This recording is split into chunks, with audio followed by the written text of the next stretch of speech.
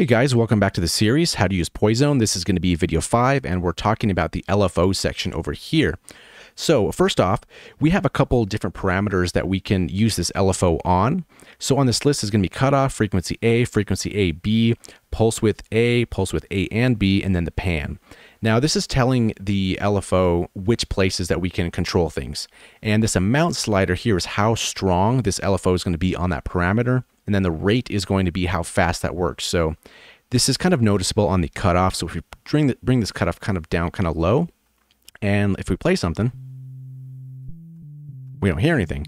And that's because this amount is at 0. And if we crank this up all the way and maybe increase the speed, we can see that it's actually functioning.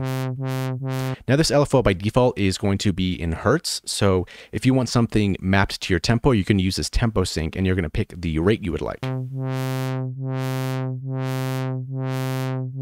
And then next up here, we have the different shapes. So we have the saw, which is just going to be a constant ramp and then stop and then back to its original, so on and so forth. So let's just slow this down here. And you can see that as well on the graph here. Then we have the pulse, which is just basically on off. And then we have the triangle. And then the sine, which is generally, I would probably lean more on the sine or the triangle for a lot of different modulation, but there also is the other options that you can do. And then we have random.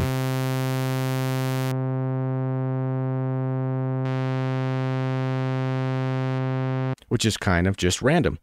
And next up, this retrig is an important button to pay attention to. So if we go to triangle and we play different notes, or the same note, but we can kind of see that the LFO is just going, and whenever we press a key, it's going to enter that value regardless of when we press the key. So the LFO is constantly in a free running mode, but if we hit retrigger, then it's going to start the LFO at the exact same time every time when a new note is introduced. So with it off, the LFO is just doing its own thing. And with retrig, the LFO restarts for every note. And that's basically all these controls. So the way to kind of use these, I would say maybe intuitively, is to change different things. I mean, the cutoff is cool, but you could also use that with the envelope, which we're going to talk about in the next video. But you can also change like the frequency, for example. Let's go back to triangle. Let's increase this here.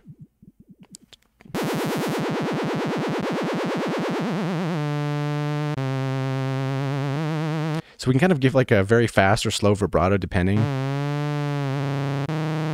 Up here at 30 hertz, which technically I believe past 20 is not really an LFO, but that's just semantics. Then we can change the frequency of both and the pulse width, which is kind of cool as well. So let's change the pulse width and let's select pulse on this one.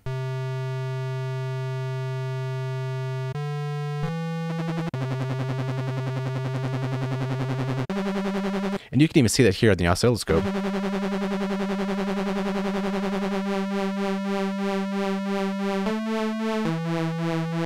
Which gives a pretty cool different sound. I mean, depending on how you use this LFO, you can also map them to both A and B and use them simultaneously, which is a cool feature.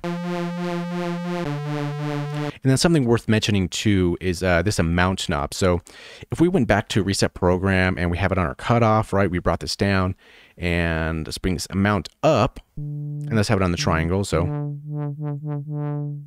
let's bring retrigger. So every time we hit a note, we're going to see that triangle over here or right here.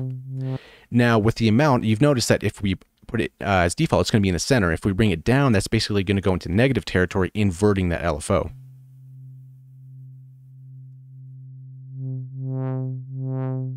So maybe if we did that as a high pass and brought this down,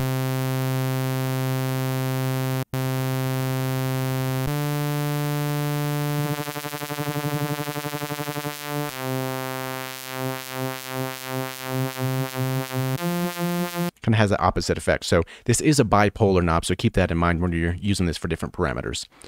So hopefully that makes sense. If there's any questions about the LFO section, please let me know, but it should be probably pretty intuitive to you by now. And thanks for watching. We'll see you in the next one. We're going to be talking about envelopes and the amplifier section.